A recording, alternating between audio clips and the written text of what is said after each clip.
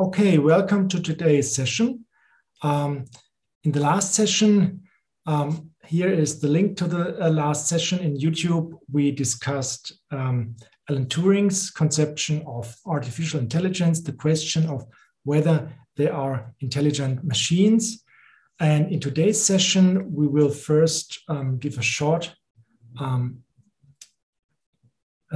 discussion of a short summary of his theory, of Turing's theory, and then we will proceed to the position of today's session, namely John Searle and his very famous chapter on Can Computer Think in his 1984 book, Minds, Brains, and Science. And I think, Arno, that you wanted to say something about the relationship between Turing and Searle and also John von Neumann.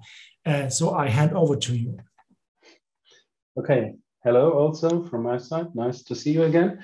I don't want to say too many things about John Searle's so-called Chinese room argument and the relation of it to the argument of Turing in respect to the imitation game, or how it is later called Turing test, because this is what we will do today and together to think about and to discuss in what way these two texts relate to each other.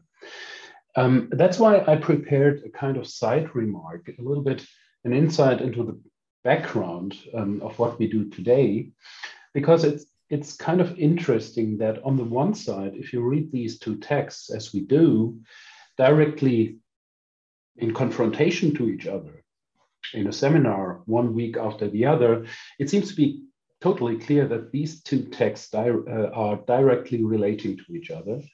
But at the same time, it seems to be obvious that, that Searle doesn't refer to Turing. He doesn't mention the name in the whole book. And at the same time, one focus of the text of Searle seems to be a little bit strange if you have directly Turing's text in mind. What I mean is, or what I try to allude to is the analogy of mind and brain, not mind and brain and computer, excuse me for that.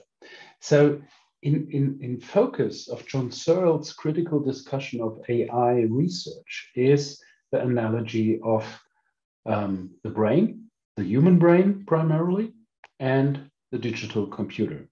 He's directly attacking this kind of analogy. But it is, as far as I see, not at all a focus of Turing, this kind of analogy. It is rather possible to argue that this kind of analogy contradicts a little bit to Turing's text, although at the same time, it seems to be rather clear that Searle is also criticizing Turing. So the relation between these two texts is a little bit more complicated than two guys discussing directly with each other. And I think a reason for that is, that something happened, let's say. The text of Alan Turing is from 1950 that we discussed last week. And John Searle's text is from the 80s. So there are 30 years in between. And for sure, Turing is still very important for AI research in the meantime. But at the same time, a lot of things happened in this evolving research field. And I think one of the points that evolved after Turing's text is this analogy of brain and computer, in which, in a way, Turing's argument reappears and Turing test reappears and they play a role. Turing is still relevant and important for this whole discussion, but the framework changed a little bit. And that's why I wanted to introduce another guy, very important for the development of computers, the development of computer science, and the development of AI research. And this guy is John von Neumann. John von Neumann also died rather young. He died in 1957. But 1 year after his death, an essay appeared, published by his wife, Clara von Neumann. And this essay is not really finished. It's published out of the manuscript in a way, a non-finished manuscript. And in this book, published 1958, it is exactly the focus in what way we can compare the computer, the digital computer, analog computers, and the human brain. So in focus here is the comparison, no? The analogy or the direct comparison between computer and the brain. So what von Neumann does in this book is, first, he describes computers, analog computers and digital computers. Then he discusses the brain as far as he understands it. He is not an expert in this science, but he knows many things about it. And he tries to elaborate in a rather differentiated and nuanced way in what way we can compare the brain with the computer.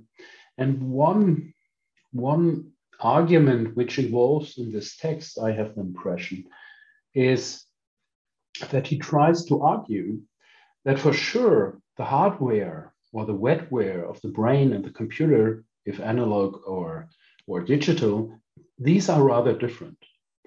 But he tries to focus something like a convergence of the computer and the brain in respect to the functionality of these two machines. Yeah? So he seems to eye something like what the brain can be at least approximately computed by a digital computer, and what a computer can at least approximately computed or processed by a human brain.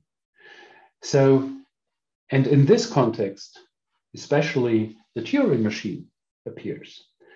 So the Turing machine and a lot of different parts of Turing now are framed by this kind of analogy between the computer and the brain, and the question in what way their functionality can be compared, or in what way their functionality approximates each other or converge in a way. And I think this is just one indicator for a kind of thought, for a kind of research program that developed possibly after Turing and not really in coherence with Turing's plans or intentions. And that is addressed by John Searle very critically. So we have to be aware when we today compare Turing's imitation game or the Turing test and the argument of John Searle in respect to the Chinese room, we have to be aware that there are a lot of things happening around and in between. Yeah? But nevertheless, I think it totally makes sense to do what we are up to do today. So that was a little bit my historical side remark. And I give over to Jörg. Many thanks, Arno, for your introduction and overview. I will now proceed with our key questions. As always, I will just read them. So first, how does Searle's account of AI relate to Turing? Arno has already said something about this relationship, which is really interesting. Then second, what does Searle mean by strong AI? You all know these terms, strong and weak AI, artificial intelligence, and there is an occurrence of strong AI in Searle's text, which is, in our opinion, really interesting. The third question is, by means of which arguments does Searle argue against the identification of mental processes and program processes? Fourth question, how does Searle's Chinese room argument work? Fifth question, why can't digital computers produce and deal with meaning, so semantic content, according to Searle? Sixth question, which is related to the fifth question, why is a digital computer, according to Searle, only able to simulate but not to duplicate mental states? So these are the 6 questions. And as already written in our last email, we would now like to form small groups and to discuss these questions, these 6 questions first internally, and then after, say, 15 minutes, we will gather virtually and discuss these questions together.